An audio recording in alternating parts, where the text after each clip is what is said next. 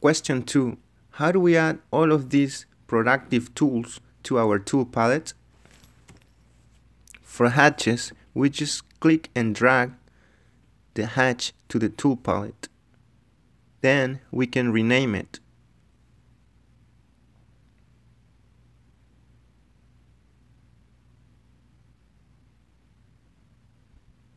Again, the same process, click or right click and drag it.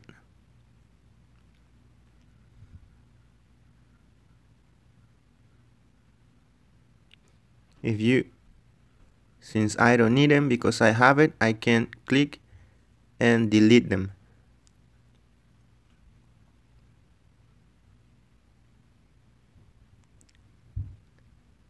We add text in the following way.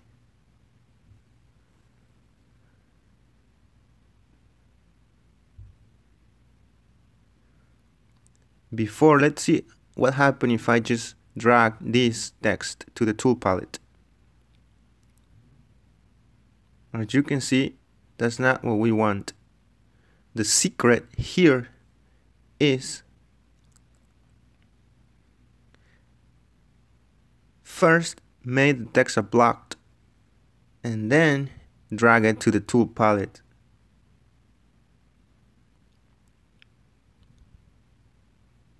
Then you will change some settings in order to explode that block at the same time that you insert it. I'll explain properties in a while.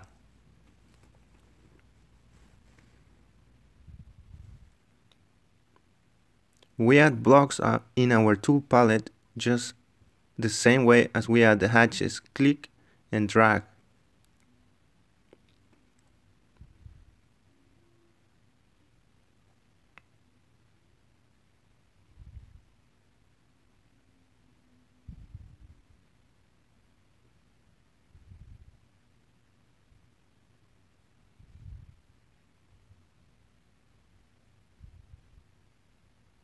We add line types in a similar way.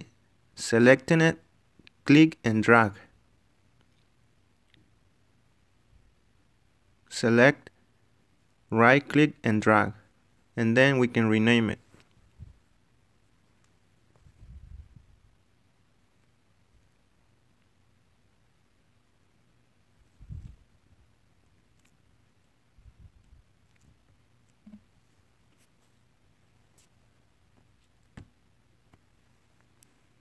We add dimensions by selecting it, right click and drag it.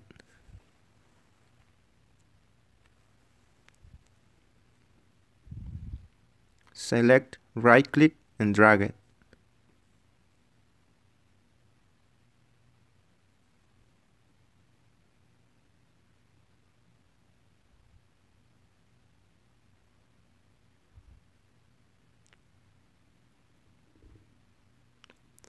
We add system variables to our tool palette in the following way.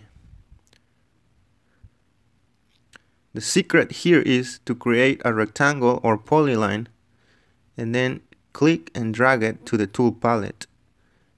Then go to properties and change use flyout to no, and then we can type the system variable in this rectangle. In this case, I'll use wipeout frame system variable. Set that to 1 since that will turn wipeout frame on, and I'll name it.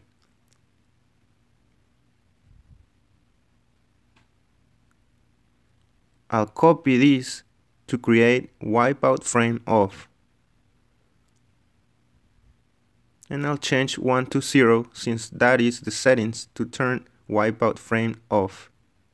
By the way, if you want the Lazy Arquitecto to release a video on how to do wipeouts for real circles and arcs, help us reach 100 likes on this video.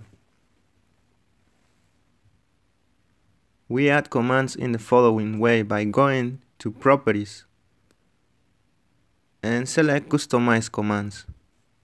In this case, I'll add the zoom extend command. I'll click and drag it to the tool palette.